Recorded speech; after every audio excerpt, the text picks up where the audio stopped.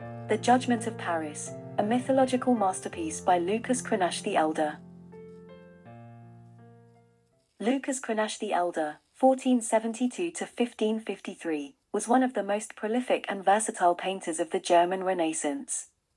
He worked as a court painter for the electors of Saxony in Wittenberg, where he also befriended Martin Luther and became a supporter of the Protestant Reformation. Cranach produced a large number of religious and secular paintings, as well as portraits, prints, and illustrations. Among his most popular subjects were scenes from classical mythology, especially those featuring the goddess of love, Venus. One of his most famous and frequently repeated works is The Judgment of Paris, a story that recounts the origins of the Trojan War. According to the legend, the goddess of discord Eris threw a golden apple inscribed with the words "to the fairest among the guests" at a wedding banquet. 3 goddesses claimed the apple: Juno, the queen of the gods; Minerva, the goddess of wisdom and war; and Venus, the goddess of love and beauty. Jupiter, the king of the gods, appointed Paris, a prince of Troy, as the judge. Each goddess offered him a bribe. Juno promised him power and riches, Minerva offered him wisdom and glory, and Venus tempted him with the love of Helen, the most beautiful woman in the world, who was married to the king of Sparta.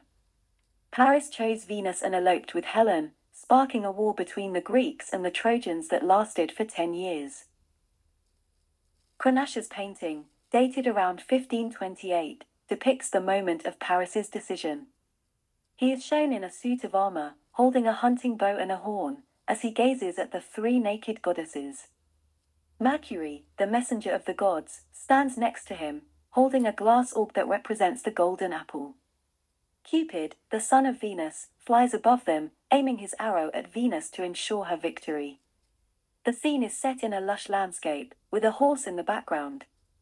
The painting is rich in details and symbolism, reflecting Cranach's knowledge of ancient and medieval sources, as well as his artistic influences from contemporary prints and engravings. Cranach's Judgment of Paris is not only a captivating representation of a classical myth, but also a reflection of the cultural and political context of his time. The painting can be seen as an allegory of the choice between worldly and spiritual values, as well as a commentary on the religious and social conflicts of the Reformation era. The painting also reveals Cranach's interest in the female nude, which was a controversial and innovative subject in Northern art. Cranach's depiction of the goddesses combines idealized beauty with realistic details, creating a sense of eroticism and charm that appealed to his patrons and viewers. The Judgment of Paris is a masterpiece of Lucas Cranach the Elder, a painter who combined artistic skill, intellectual curiosity, and creative imagination. The painting is a testament to his ability to transform a classical story into a captivating and meaningful work of art.